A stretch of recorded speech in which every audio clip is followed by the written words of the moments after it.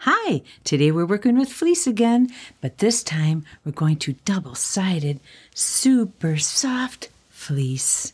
And is it beautiful and colorful? I'll show you how to make them. Join us.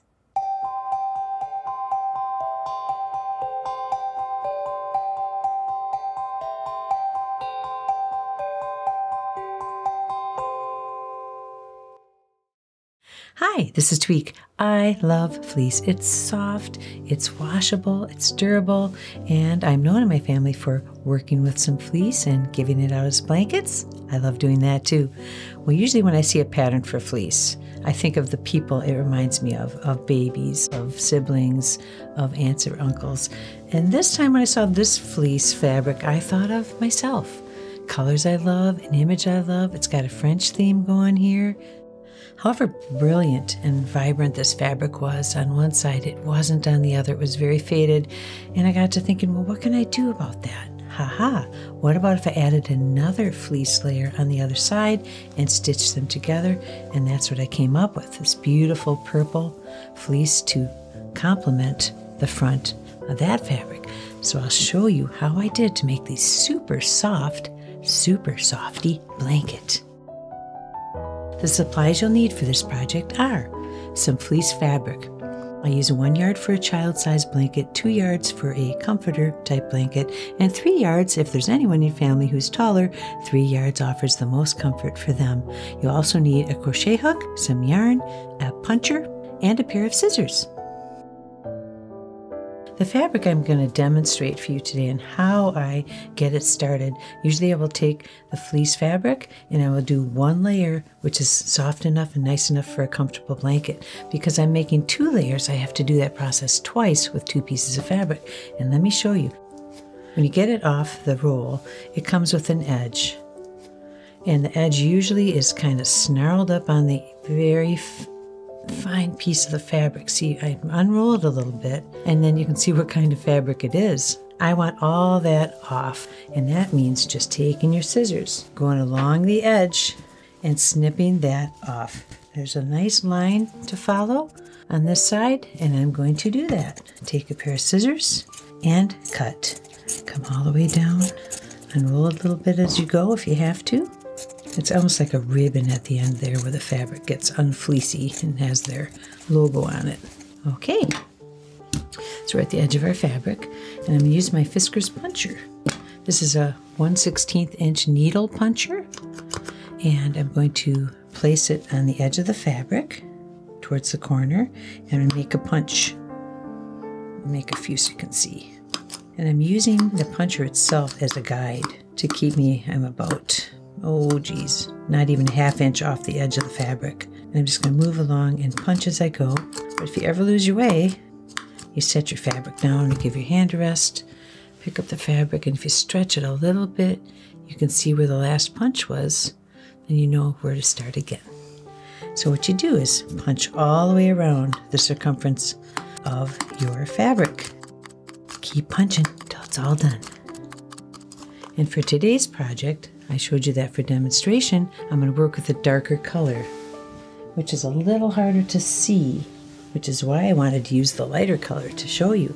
I've got a blue here. Now this is a big chunk of fabric. This is 3 yards, and I already have it punched. I'm going to go all the way around with a very simple crochet stitch. And let me show you how we do that. I have my crochet hook. It's a size G. I'm just comfortable with that size hook. And I have some yarn here. This is a 4-ply yarn. I like the looks of it with the blue. Now the whole idea here is I'm going to take 2 big chunks of fleece and hook them together for one super softie. A trick to getting the insides of these out is to wiggle your fingers on the inside. I saw this, somebody demonstrated for me. And then you can very easily pull out. There we go. I'm going to put him over here. I've got a big bunch here to deal with, but it'll all get used up, believe me. So I'm going to find my beginning. Oh, isn't this yarn pretty? It's got a little bit of a sheen to it. So I've come to the end, and I'm going to go to the corner of the fleece, and I'm going to come 1 or 2 holes back from the corner stick my crochet hook in and pull the yarn through. I'm going to make a very simple knot. 1, 2. I'm going to go back to a real simple stitch that I've been using on my fleece blankets. We just put the hook in and bring the yarn back through, and you have a little loop there, and pull the yarn through your first loop. Now I have one loop on the hook. I'm going to go to the next hole, go through, pull the yarn through. Now I have 2 loops on the hook and just pull the yarn through. It's called a single crochet stitch. Now I'm at a corner, and believe it or not, the fleece is very amiable to accepting at least 5 stitches into that one hole. So 1, 2, I'm hiding this little edge as I go, that little edgy yarn that's left over, that little tail. 3, 4, 5. And I use 5 stitches to make the corner on the blanket. And now I'm going to put a singular stitch into every hole along the whole edge of the blanket. And here we go.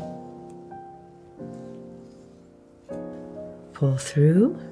You have 2 loops. Pull the yarn through onto the next hole. Repeat, repeat, repeat all the way around. You can see what you've got, a very pretty, simple edge on the fleece. Most important thing when you get this piece done and want to attach the next piece is make sure the pieces are the same length or same size. I've got 2 3-yard pieces of fleece. Ooh, almost done. It's taken me about an hour and a half to work my way around, but this is a 3-yard piece of fabric, so it takes a little longer. Almost done. A few more stitches here. 1, 2. Okay, so I'm going to come back into the first stitch spot,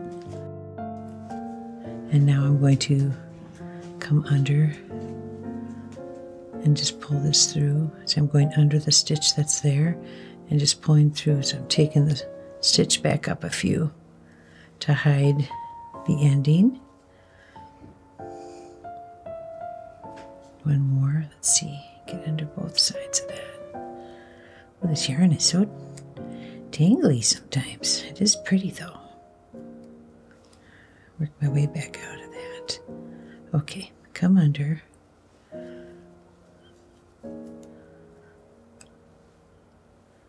we got it. All right, I'm going to cut.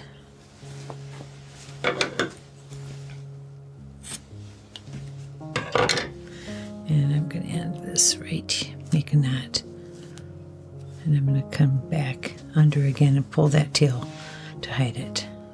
I'm only going to go off a couple because I'm going to come around the whole thing again as I stitch the 2 together, and that will hide that spot. I'll do one more.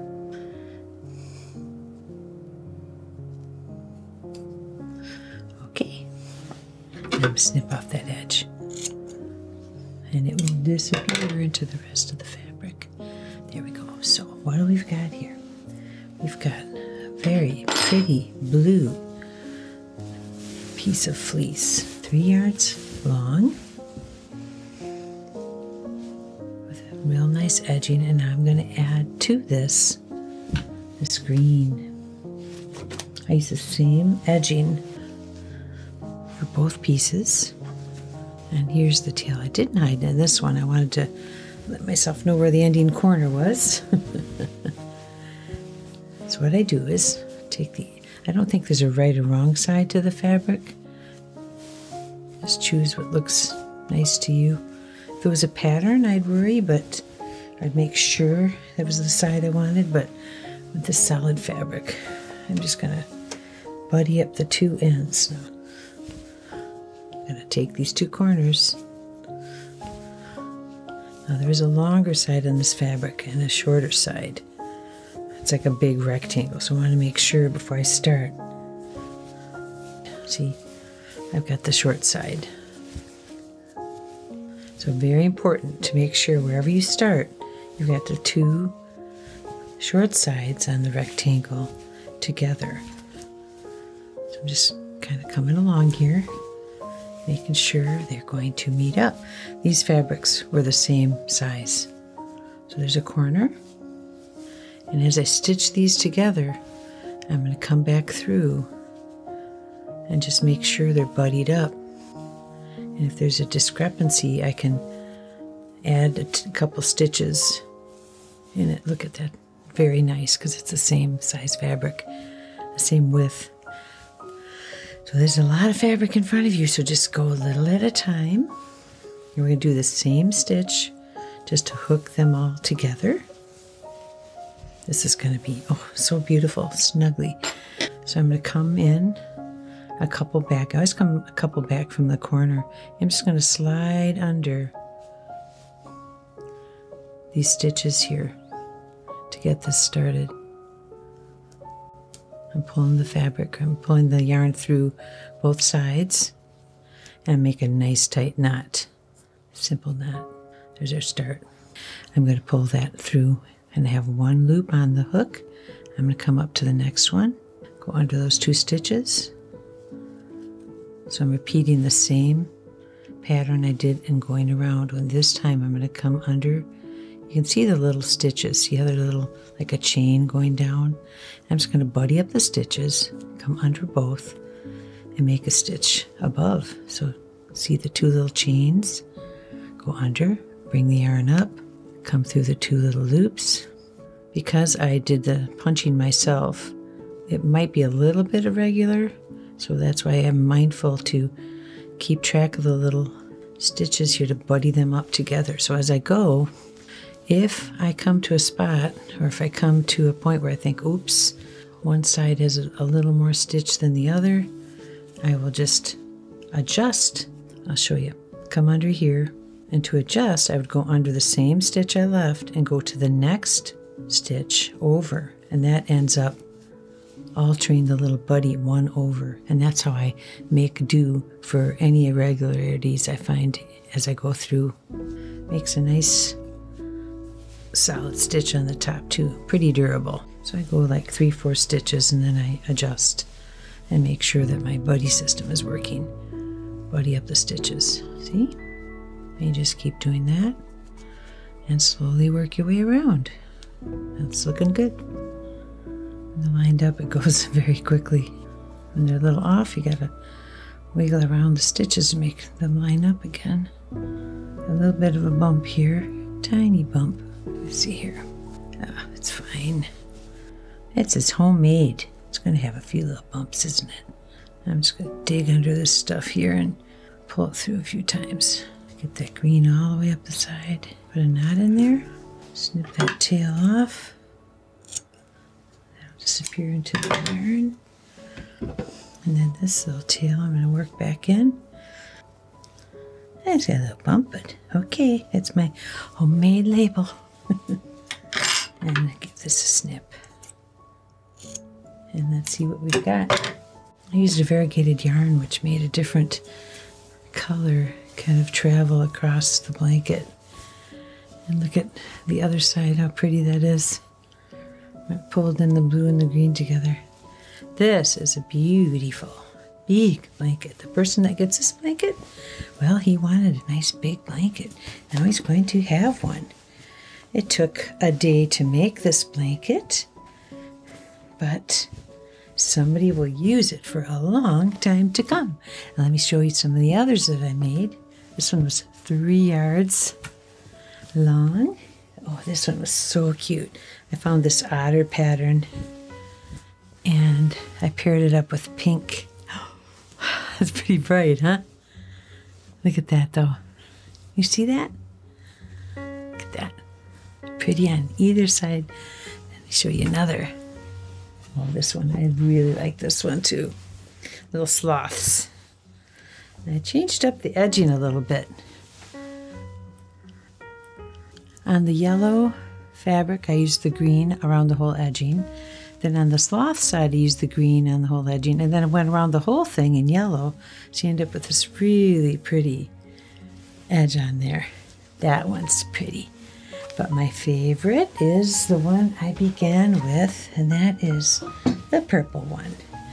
And ordinarily I give things away, but this one is going to stay with me with the purple inside. Isn't that pretty? And there you have it. We took our fleece, a pattern that I love, matched up 2 bits of fabric together to get a double-sided blanket that's soft. It's a super softie, and it is gorgeous, lovely to snuggle into, and makes a wonderful gift. So if you like what you've seen here today, give us a like, subscribe to our channel, and be sure to ring the bell so you know what episode is coming up next on Tweaks with Tweek. Until then, snuggle up into one of these. It's a lovely way to give somebody a hug. See you again.